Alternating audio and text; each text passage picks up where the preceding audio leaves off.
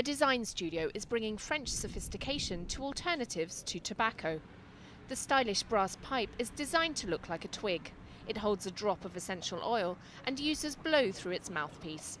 Its creator says the Sifflu pipe encourages better breathing techniques. Et on essaye de souffler. You try to blow as long as you can, in the same rhythm, so the sound helps to maintain a constant exhalation. And that will progressively teach us to lengthen our breathing, to take awareness of our breathing, and to reach the end of your breath. The pipe, handmade in a Nice workshop, was inspired by Native American peace pipes. And it was prompted by the rising popularity of e-cigarettes, through which nicotine-infused liquid is inhaled.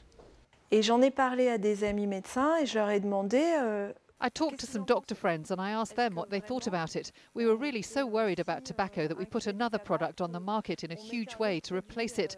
And have we tested this? And they said, no, we don't know what the effects are.